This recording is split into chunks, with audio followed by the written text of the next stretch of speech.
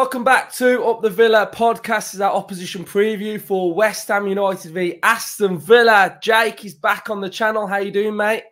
Not bad. Luke, thank you very much indeed for having me back on. How are you? Yeah, I'm good, mate. Thank you. And the first question I'm going to ask you is, what's going on with David Moyes? Oh, it's the million-dollar question that everybody is chucking at West Ham fans over the last couple of months. And look, I knew you asked me that relatively early in this. So for the first time actually been asked this question about 5 minutes ago, I had a sort of little look through the stats, and because I want to try and explain the opinions of the West Ham fans. And we've had a barrage over the last couple of months from media saying we can't do this, we can't want David Moyes to leave West Ham. And my stance is clear on him. I don't think he won't get sacked before the end of the season, but I think it's best for all parties if Moyes departs at the end of the season. That's my opinion. Obviously, if we go and win the Europa League, which I don't think we will, but if we do, then obviously that changes. But look, we turned the calendar year, and to be fair, when we played you at Villa Park, that was the sort of start of our first really dreadful run of form this season. And then we picked things up a little bit. We picked up some brilliant results in December, and we played quite well. And then the calendar year turned, and we had a winless streak of 8. We didn't win in 8. We didn't win in 2 months in all competitions. And even as I sit here today, we've won 3 out of the last 13 in all competitions since the turn of the calendar year. It's not been great. Now, look, we play a style of football that when it works, it's brilliant. When it doesn't work, it's tedious. And we've had more of that over the last couple of months. And look, there was, I think, the winning the Conference League last year saved Moyes massively, because there was, I'd say, a firm 75-80% of the fan base that wanted to see him leave at the end of the season. The Conference League win halted that, of course, and we had to give him this season, which I think was right. We started well. We played you lot, got smacked, and it's all gone downhill pretty much since then. And the thing with Moyes is it's just a style of football, and we can see we have some real good quality in that team, and it showed yesterday in our Europa League game, and it actually shows when we go for it. The tactics are a big issue, because we've set up on too many occasions this season for the point. We did that at your place. We've done it against so many teams, and it's backfired on us massively. We had an absolute embarrassment against Arsenal back in February. That was a real low moment, and I'd say there was a big shift then to about 92 or 3% of the fan base wanted Moyes to leave. It just seems like the tangible option. And look, the media narrative has been driven in terms of Moyes. You've got your quarterfinals, you've been in Europe, you're in 7th, you were 6th, you won the Conference League, and they've reeled all of those out. And look, I understand it. From the outside looking in, it looks like we are getting a bit too big for our boots. But with the quality that we see in that squad, because as West Ham fans, we watch this week in, week out. The quality there can be improved. But I mean, Kudus, Paqueta, Bowen, some sensational. You won't find too many better front threes in the league than that, and they're not getting utilised to the best of their ability at the moment, and that's the infuriating part of West Ham fans. And it is the majority of the away following and the majority of the fan base that will prefer him just to depart at the end of the season and say, thank you, David, you've done a fantastic job, but we want a different style of football and a new philosophy and a direction forward as a football club, because we have a base of players there. And I think just the feeling is, if we continue with Moyes, then that base of players are going to go. Yeah, because I mean, I see 2 ways, really. I see it as from the outside. So, I'm a Villa fan looking in, and you look at sort of 7th place, you look at going well in Europe, you look at the quarterfinals, and you think, do you know what? You're all right. And then I guess if you're a fan, you do want to see possibly a better brand of football. And I look at that game that we've got coming up at the weekend. We'll get onto it in more detail in a minute. And, I feel like I'm trying to get in your head of how you're probably thinking. Yeah. You're thinking Thursday was brilliant. We smashed that team. But I imagine what Moyes is going to do at home on Sunday against Villa. Yeah. And it's going to be more defensive, and he's going to probably play into Villa's hands a little bit and let us have more of the ball. Is that sort of the general vibe of how it goes? Because, like you said earlier, you do have some good results, and then you then have like some, you know, the Burnley one, and you know, from a Villa fan, when I watch you, I look at you and I think, God, you'll beat Burnley today, and then you struggle against Burnley. So I can see your frustration, but then my other question for you is like, what happens if you got someone in and it didn't work out? Yeah, see, that's what everyone's put back to us, and it's sort of it's weighing up whether you want to play crap football and win or play good football and lose. And the West Ham fans' response as a whole has been, why can't we have both? Why can't we play good football and win? And look, it's not as simple as that. You know, it's not as simple as that at all. And I think just the urge, and I mean, to be fair, the sad reality of it was not many fans were shocked that we didn't beat Burnley. We made them look like Barcelona in the first half, and Burnley have been awful this season. No disrespect to them. They haven't been fantastic at all. And we made them look good in the first 45. And it's just another... It's another knock-on effect of what's been happening. And look, if we were to bring in an expansive style of football, you know, playing manager, and it didn't work, then I don't know.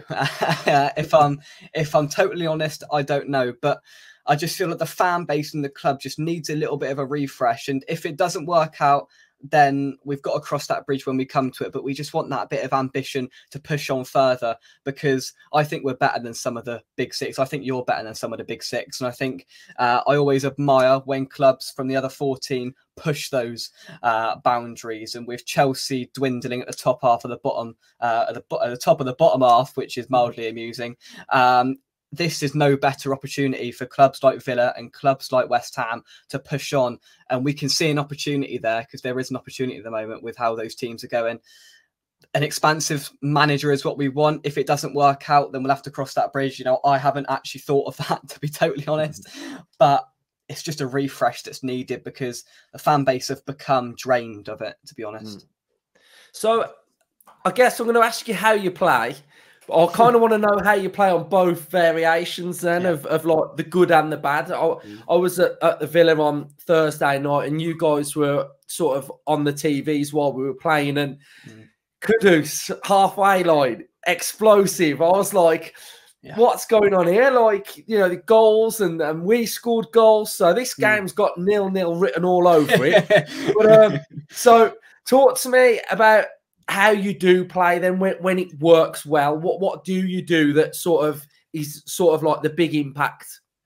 When it works well, we've got to have a slice of luck to start with for it to work, and teams have got to play into our hands. It's not about particularly how we play, because we play the same every week. We're going to give you the ball. We're going to give you as much of the ball as you want, and we're going to ask you. We're going to track the ball and say, break us down. That's what we'll do. We didn't do that on Thursday against Freiburg, to my complete and utter amazement. The difference there was, you know, we've been starting 3 in midfield, and then the front 3 of Kudus, Paqueta and Bowen. Moyes identified that Freiburg weren't very good in the first leg, which they weren't, and we just got a little bit complacent towards the end and fell a goal behind. And there was never too many issues that we were going to lose in the second leg. So to my utter amazement, Moyes started Antonio as well, which gave us that outlet up front. Jared Bowen has been playing centrally due to Antonio's absence, but Antonio's come back into the side almost as a super sub in the last few games, but he started him from the start on Thursday, and he was just that outlet, and it allowed Bowen to move back out to the right hand side. Everything flowed a bit more. I want us to start the exact same way. I want us to do and put that same lineup out on Sunday against you boys. Can I see it? Probably not. I can see Moyes reverting back to what he does in the league. It's going to be a sort of 4-3-3 formation. I'm expecting Ward-Prowse to come back into midfield and us to be a bit more compact, chuck you the ball and go break us down, and we'll try and do you with Kudus, Bowen and Paqueta on the counter attack. Yeah, I've been impressed with Alvarez. Really good player. Really like him. Bowen is obviously always a threat, and he's a big player for you guys. So who would you say has been your best player this season? That's a difficult question, because there's a best player, and then there's the most important player. The best player has been Kudus, I'd say. Kudus or Bowen, I can't give it to one of them. They've both been sensational in what they've done. The most important player you've mentioned there is Edson Alvarez. He's the glue to the midfield. He is our Declan Rice replacement, and he's done the job superbly this season. You know, he struggled a little bit at the start to get up to the pace of the Premier League after joining from Ajax in the summer, but from, I'd say, September, October time, he has been the glue. And when you remove him, we fall apart. And, that's been West Ham fans' concern because we're without him in the first leg of the Europa League quarter-final next month. So there's just a bit of apprehension when he's not there. He is so important. He is that Declan Rice player that holds everything together. And even against Freiburg, he was pushing forward as well and threatening in the offensive areas. Kudus and Bowen have been brilliant going forward, but Alvarez has been so essential and so important to us holding things together and structurally keeping us as a team. He's been sensational. Yeah, when we saw Grealish, it took me for him to win trophies for me to get over it. So when I saw him lift something, I was like, right, he's done it now. I'm over it. Are you over Declan Rice yet, or is it still raw? I don't know. Over it. I mean, when I see him play for Arsenal, I turn my nose up. And when I see him score at Arsenal, I turn the TV off. So I suppose we could say that I'm not over it. Now, look, it was always going to happen. And listen, we discussed this before. It was always going to happen this summer, or last summer it was now. He was sold, and look, the way it happened didn't please West Ham fans. So I don't think there'll ever be a complete... a complete area of fair enough with him. If he'd have gone to City and won trophies, there'd have been a little bit more understanding there.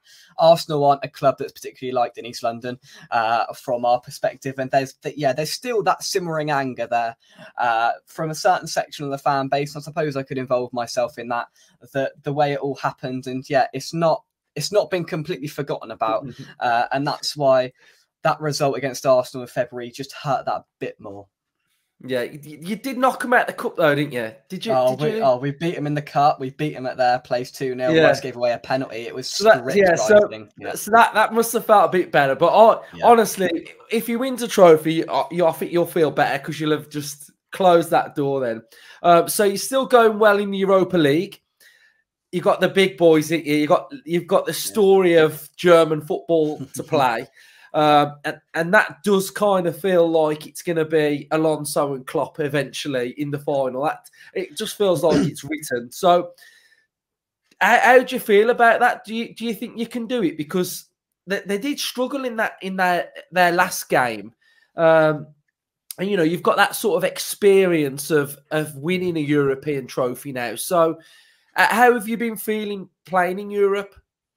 Yeah, it's been, I mean, I'm going to sound really arrogant and say it's just been normal service, which is quite bizarre to say. We've become accustomed to it, and I think you probably will after a couple of years. I think we did you a favour last night actually by beating a German side with the whole coefficient, so you might get that 5th spot in the Champions League.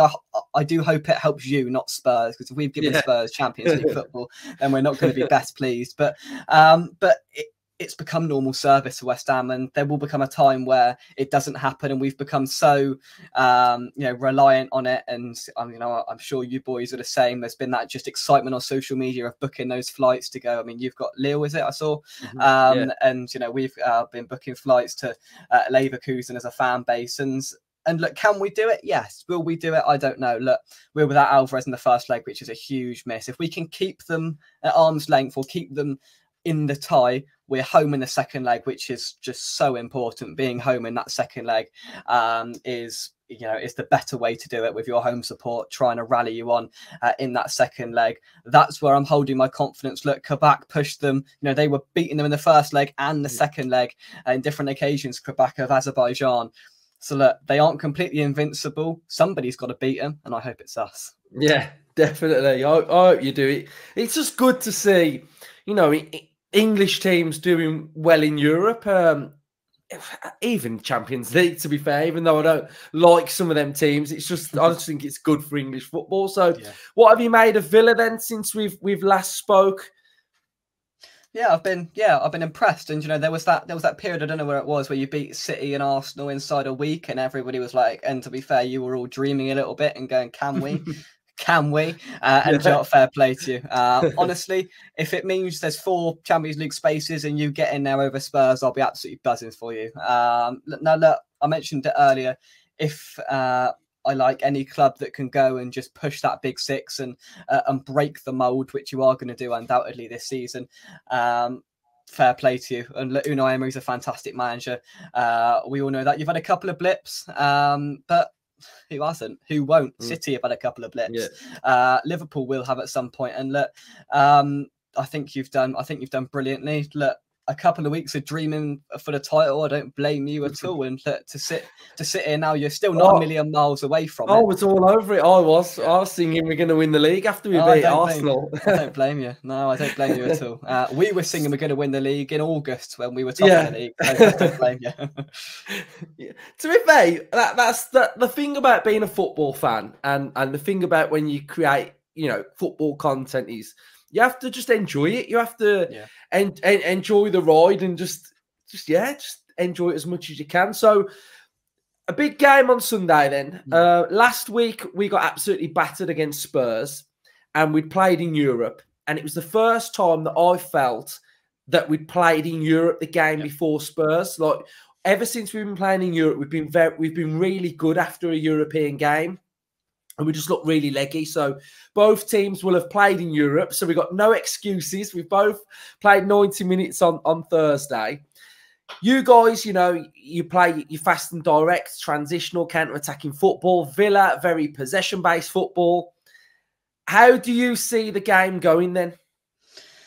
I don't know. I mean, I do a Premier League Roundup show on my channel, and I've got a Villa fan that comes on every week, and we were discussing last week the importance of the next fortnight, where you had the 2 games in Europe and the Spurs game, and that didn't go to plan for you last weekend. And look, we as a fan base have warned the Brightons and the Villas about there will be this European hangover, and it sounds like you received that. I didn't have too many qualms about you getting through too far in the conference. I thought you'd get I still think you'll get through to at least the semis. But this game, I'm not sure. I think, of course, it's massively dependent on how Moyes sets up. If he sets up like he did on Thursday, then I'm going to give us a decent chance. But I mean, I'm just looking at the Premier League table now, and Villa have almost gone under the radar a little bit. It's just 7 points off Man City. And I mean, if I'd have told you in October you'll be 7 points off of Man City in the middle of March, you'd be like, well, I would take that. We must be up there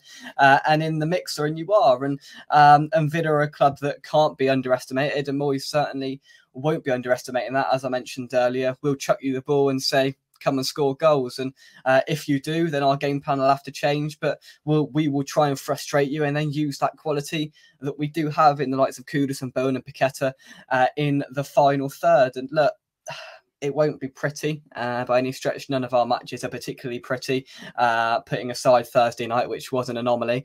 Listen, I'd love for that to happen again. I think it'll be tight. I don't think it'll be a walkover either way, because I think we've got that bit of a bounce from Thursday. You've got that bit of a bounce from Thursday. You'll be wanting to bounce back in the Premier League after a disappointing result last weekend. I don't think there'll be too much European hangover there from either side, to be honest. Played at home and won, which helps. So I think it'll be tight. I don't think there'll be a hell of a lot in it. That's me trying to be as optimistic as I possibly can be. No, it's fair. To be fair, I do think it's going to be a draw. I've just got a funny feeling it's going to be a draw. I don't think it's going to be 0-0. I'll probably go like a 1-1. But yeah, that's what I'll probably go with. Anyway, Jake, thank you for coming on the channel, and I'll tag your channel in the title and in the description of the video as well. So all the best for the rest of the season. Brilliant. Thank you very much. I've got one question for you, which I've been asking Villa fans.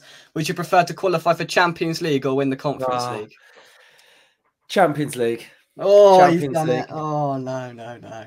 Because for me, right, I'll explain my answer.